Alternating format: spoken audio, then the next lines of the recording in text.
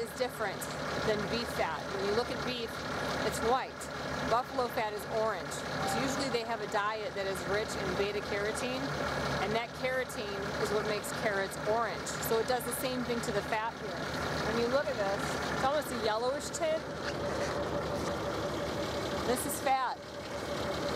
It's got this orange-yellow tint to it.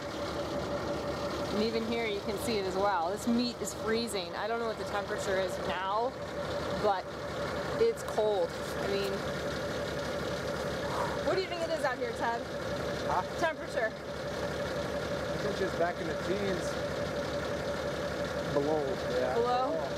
Yeah, maybe 15 below. Sun's disappearing, so it's getting colder. So it's cold out here. Like when I touch this is like this fat right here is already frozen. And it felt good when your hands are inside, and because it's warm. But then as soon as you pull them out, it's like having water in your hands, and it just freezes. But it's just interesting how the fat on these animals is different than you see on